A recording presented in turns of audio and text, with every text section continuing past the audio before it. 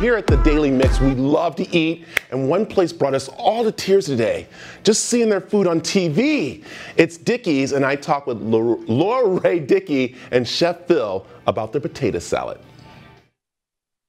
Well, I'll tell you, the best comfort food to have at home, that's barbecue. And we're talking to the masters of barbecue from Dallas, Texas. It is Laura Ray Dickey and Chef Phil. You two have a place in my heart right now because I need comfort food, and I know a lot of people out there do it. And you guys are sharing some recipes for people. But let's first talk about, of course, Dickey's. It's famous all over Texas. It is. Thank you so much. In fact, we have 18 locations in the Phoenix area, too. But we were born here in Dallas, Texas in 1941. We're actually standing in our original location, and we have been open and operating here in Dallas in this very building since 1941. Never shuttered, never changed ownership, and we still have the pit going that we started with in 1941. So we've been doing barbecue over hickory wood for a long time. Yeah, let's talk about, of course, having to make some changes to, of course, the way that you serve the community, but you're still serving the community, right, Laura Ray? Absolutely. It's been a big shift because we are used to having folks in our dining room, and now they are online. So we have a wonderful parking lot full of folks that line up and wait for our barbecue, but it's a little different. It used to be where they'd come in and talk to our pit master, and we'd talk about what they wanted chopped or sliced or all the great things that Chef does, but instead they can order it online and we take it out to them. So but the barbecue stays the same. So, all right, Chef, it is Easter coming up, and I want to have something different for the table. You got a great idea, don't you?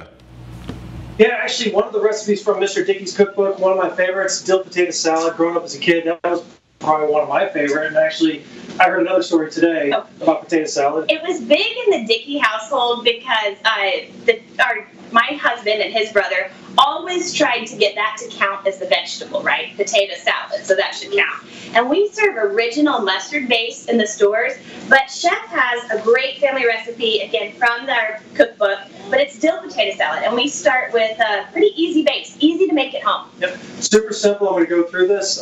Mayonnaise, sour cream, a little bit of parsley, potatoes that I cooked, took the skins off of that.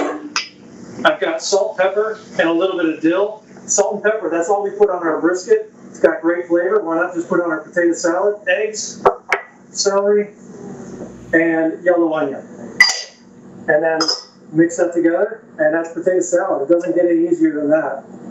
And Chef is a great cook. I am not, but even I can do this recipe because it's very easy. You just mix and pour, and then it's perfect. It's ready to go. You can chill it, you can make it a little bit ahead, but it has that great dill flavor to it, so it makes it a little bit unique for potato salad. But also, since most folks are doing dinner a little differently, or maybe that Easter table will be a virtual gathering, you probably want to make your food Instagram worthy, right? That's a new thing.